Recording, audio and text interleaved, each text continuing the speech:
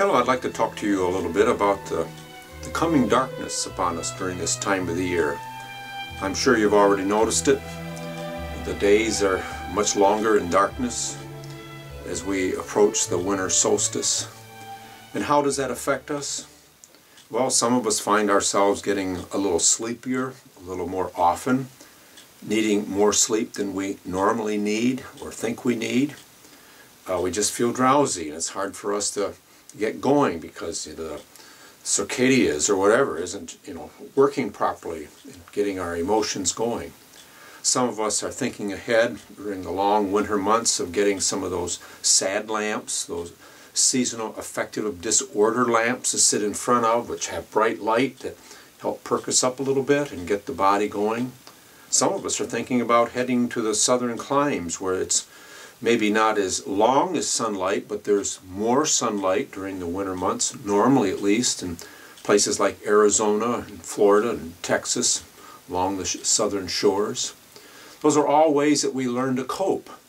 But on the other hand, the season of Advent Christmas, as it was envisioned centuries ago by those who were trying to keep the rhythm of what was called the church calendar, adopting much of it from those ancient pagan sources, realized that the darkness was a very special spiritual lesson that we could benefit by contemplating it.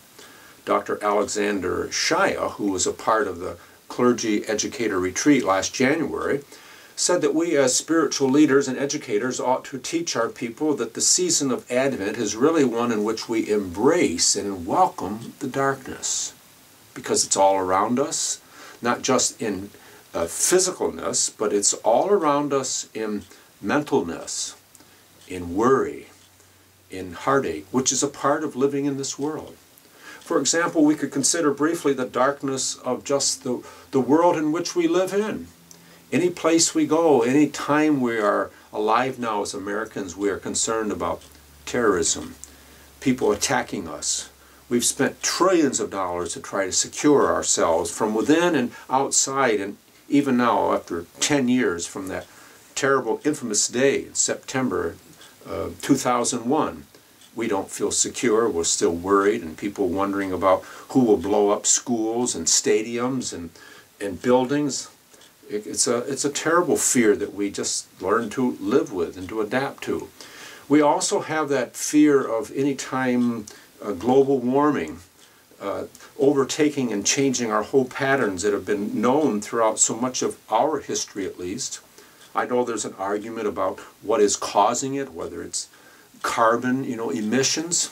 Some people argue for that. Others say, well, it has nothing to do with that. It's just a climatic change that we're going through, because after all, there were times when palm trees and warm beaches with sand existed on the North and the South Pole, and we probably at this part were the North Pole at one time until an asteroid came by and hit us and shook it all out of whack, or an earthquake like one we had last spring in Japan, even itself tilted the axis of the Earth a little bit, and so that it affects the climate here, and especially in the northern hemisphere. But we do agree that it's changing, and people are predicting that someday the breadbasket of North America will not be the plains of America, but it'll be more the plains of Canada as the drought slowly creepens toward the north. And we see that in the areas of the sub-Sahara desert, where each year the desert comes further and further down, and even now hundreds of families are being displaced. Thousands are starving because of lack of crops and a sustenance that they can reap out of the agricultural life that they've been so accustomed to. So we have that concern that we are thinking about. And so anytime, any place, we're almost ready for something terrible that might happen. Now that's just on the world scale. We could talk about our personal lives, the fear of sickness, the fear of death, the fear of losing our children, our loved ones, our spouses. It happens every day. The day after Thanksgiving, I read in the paper about a man flying with his 3 children as a pilot going through Arizona, and he crashes into a cliff, and all of them perish. And as an understatement, the next day it says, the mother is in great grief. Well, what in the world would you expect? It's unbelievable. I don't know how she would cope with such a terrible loss. We're susceptible to that all the time. We concern about a sickness attacking us. We're concerned about the institutions. We're concerned about the apocalyptic feeling of suddenly losing our pensions, our jobs, our security financially, our homes. And many people are experiencing that. People who had good jobs are now living on the streets. So what can we do to be prepared? More than just praying, like with Captain Kirk, beam me up, Scotty, to the Starship Enterprise and get me out of here. How can we live on this earth? Well, I think the answer is found in realizing, first of all, this world is not our home. We're just a passer through, as the old song goes. As John says in that little epistle, we're in this world, but we're really not of this world. We belong to a different domain, a different kingdom, a different presence, which is called the reign of Christ, the presence of Christ in our lives. That's so important for us to remember. We get so locked up identifying with this world that we think this is all there is. And along with that, that we identify our part of this worldly matter, our bodies, as being real, when they're just temporary shells. What we really are is spirit, who has come here and taken on this body and then forgot who we were. We're asleep.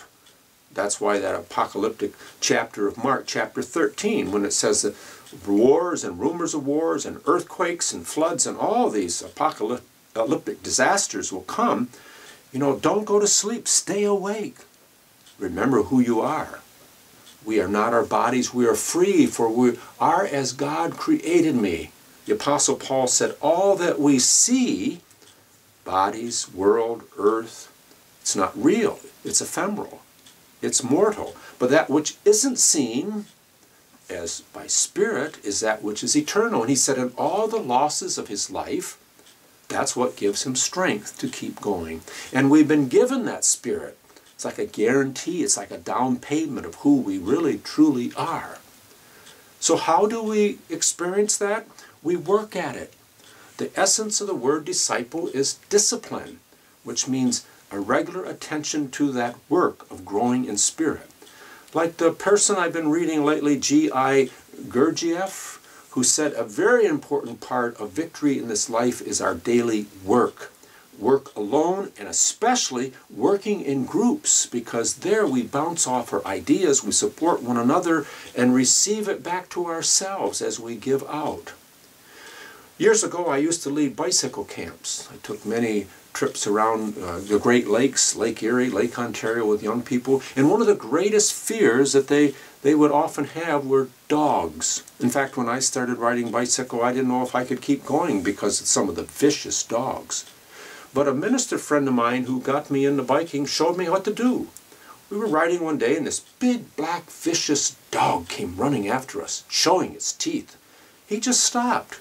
He looked at the dog straight on and said, "Get out of here. You go home. You go home and play with your kittens. You are a big black sissy." And the dog turned around and went back. You just face it. So how do we face our fears of mortality, of the world being such a fragile, perilous place in which to live and try to learn its lessons? Well, we just face it head on. We embrace that darkness. And we discover the answer again is within.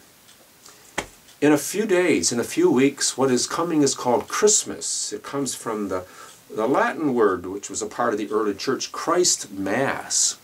Christ presence as symbolized in the Eucharist. The way to be ready for that is to prepare for it by our work. And in the next 2 or 3 weeks, I will be sharing ideas of how we can work to be in the world, but understand we're not of this world.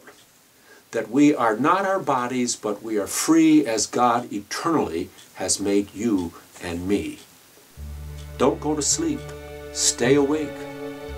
Work as if you are like a slave of the Master, the God creator of us, so that when the hour of test, the apocalypse comes, we will not be found without hope, but we will find ourselves in peace.